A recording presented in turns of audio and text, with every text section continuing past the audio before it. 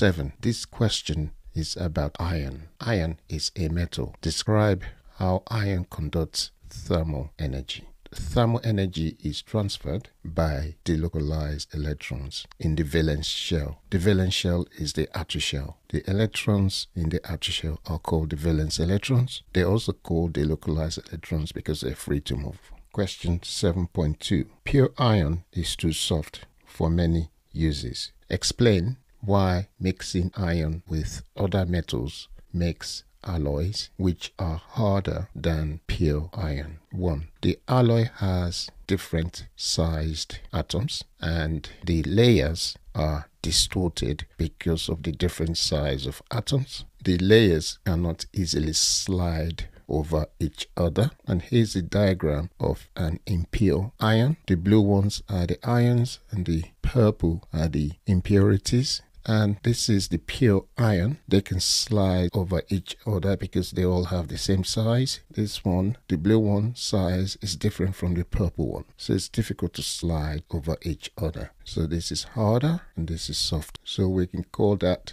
alloy iron plus other metals. This one here. And this one is the pure iron. Question 7.3. When iron reacts with chlorine, 0.12 moles of iron reacts with 0.18 moles of chlorine gas. Which is the correct equation for the reaction? So we have the ratio of iron to chlorine gas. This is iron metal and chlorine gas. And the number of mole, because we're giving moles here, so that is mole, and is mole, is 0.12 to 0.18. I can divide both of these by the smallest number. The smallest number is 0.12, so I divide everything by 0.12. So that divided by 0.12 and that divided by 0.12. So I get the ratio. That one is 18 over 12 because if you move that point 1, 2, that means times it by 100, you move that point 1, 2. That's how I get the 18 over 12. Or you can times that by 100, times that by 100. There's no difference. So it'll be 18 over 12. That divided by that is 1 into, well, how many 6 goes in 18? 3. How many 6 goes in 12? 2. So that's 3 over 2. What we can do to avoid the fraction is to multiply everything by 2. Times that by 2 and times that by 2. So if I times this one by 2 here, that 2 will cancel that one. So I get 3. And I times that by 2, I get 2. So that is 2 to 3. So that's the ratio of iron to chlorine gas. If I look for 2 to 3, 1 to 1, 1 to 3, 2 to 1, I need 2 to 3. So that's what I'm looking for. Question 7.4, or the most common oxides of iron are iron 3 oxide. That has to be 3 because that's 3 plus, this is 2 minus. This one has to be some kind of power here. So that's iron oxide and that's iron 3 oxide. What is the ratio of the numbers of ions in iron? So that's difficult to see what that would be. And so we need to write this down in a way to work it out. That one is easy because oxidation state of oxygen is -2. So that's 3 times -2. This one is 2. So if iron is plus 3, 2 times 3, that's 6. 3 times -2 is -6. So 0 charge overall, plus 6 minus 6. So that's balanced. But this one is different. And that's why we're looking into it. So the first thing we should do is to write down iron 3O4. We can write that as iron 2 plus iron 3 plus O 2 minus. But then I've got 4 oxygen. The only thing I don't know is the ratio of these two. Now I've guessed this, but I need to work it out. Oxidation state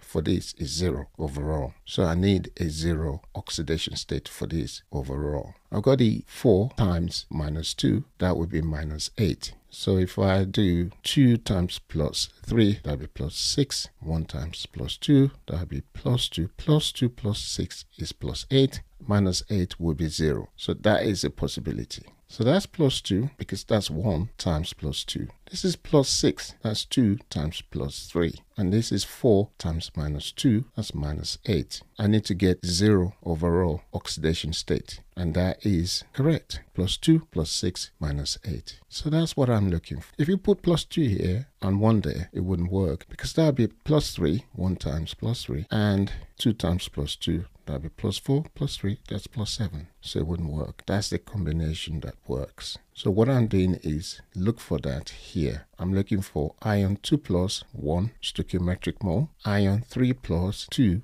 stoichiometric mole, oxygen 2 minus 4 stoichiometric mole. If I go up here, 1 iron 2 plus into ratio 2 iron 3 plus into ratio 4 oxygen 2 minus. So that's what I'm looking for. Question 7.5. Calculate the percentage by mass of iron in iron oxide. Relative atomic masses AR for oxygen is 16 grams per mole. For iron is 56 grams per mole. To work out the ratio of iron in iron oxide, so that's iron, and the overall is iron oxide. Iron is 56, and I've got 3 of them, so times 3 over, there is 3 iron there, so 56 times 3, plus 4 oxygen, 16 times 4, and I times it by 100. That gives 168 over 168 plus 64, all times 100. 168 over 232 times 100, and that gives 0.724 times 100. The percentage by mass of iron will be 72.4%. So we put here 72.4 because there is percentage here. Question 7.6. Iron oxide or iron 3 oxide reacts with carbon to produce carbon dioxide. The equation for the reaction is 2 iron 3 oxide solid plus 3 carbon solid will give 4 iron solid plus 3 carbon dioxide gas. Calculate the volume of carbon dioxide gas at room temperature and pressure that is produced from 40 kilograms of iron 3 oxide using excess carbon, or the relative formula mass MR of iron 3 oxide is 160 grams per mole. The volume of 1 mole of any gas at room temperature and pressure is 24 decimeter cube. So we to find the volume of carbon dioxide produced. Now all my calculation will be focusing on iron 3 oxide because I have the mass for iron 3 oxide. The stoichiometric mole is 2, 3, 4, 3. I need to divide everything by 2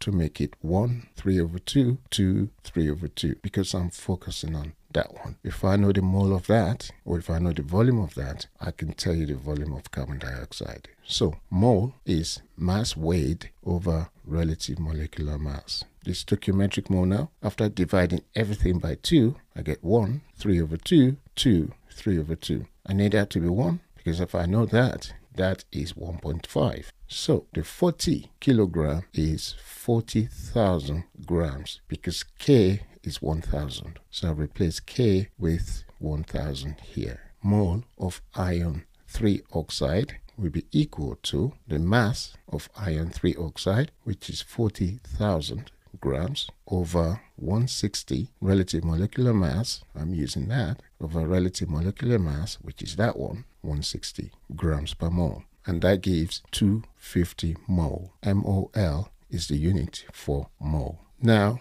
I know the mole of iron 3 oxide, which is ratio 1 to 1.5. Now I can find the mole of carbon dioxide. The mole of carbon dioxide will be 250 times 3 over 2, because this is for 1 and that's for 3 over 2. And that gives 375 moles. So the volume of carbon dioxide produced, I need to work out. We know that 1 mole gives 24 decimeter cube. I'm looking for that mole. Therefore, if I times both sides by 375, that will be 375 mole must give 24 times 375 decimeter cube, and that produces 9,000 decimeter cube. I've got decimeter cube here, I just need to put 9,000 there, and that's the answer.